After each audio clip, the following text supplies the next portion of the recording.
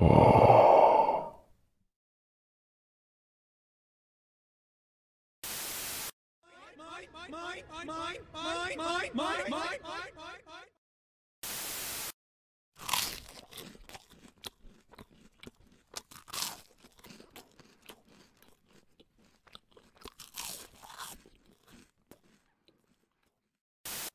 Welcome, ladies, gentlemen, and any third-party representatives out there. These are the 6 levels of organization.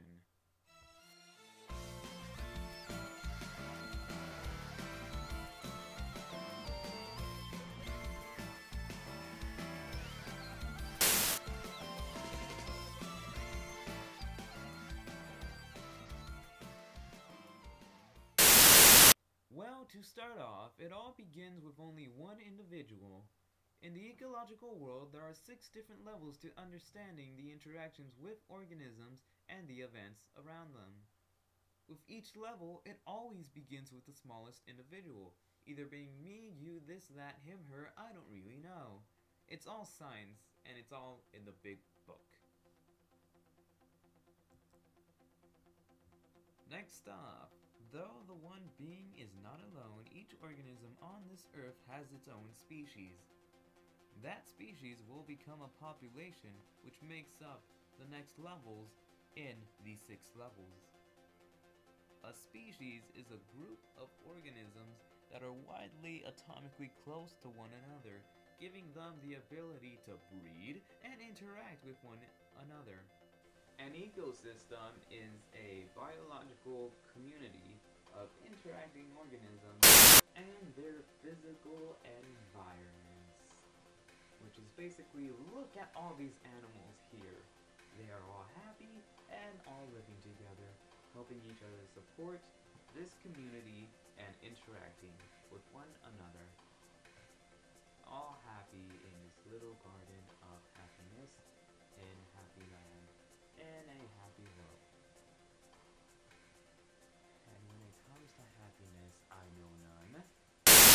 Moving on. An ecosystem is a central vicinity where communities and different organisms assemble within a smaller area of a much larger biome. Going on to the larger ones, biomes are huge areas of common land, all in a familiar state of climate, vegetation, and populations. In these large areas known as biomes, there lives each single entity of individuals with their own population of each other in one another shared community. These biomes make up each smaller part of the world in full. They all come up to be inside a large globe, the biosphere. The biosphere does not include the entire planet. Though it looks as it does, it only contains 8 kilometers of the surface and 11 kilometers of the undersurface ocean. Well, for our planet anyways.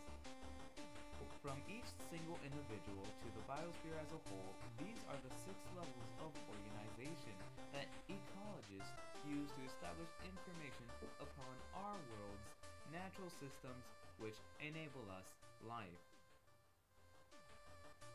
In simple terms, it goes from species, populations, community, ecosystem, biomes, and biosphere.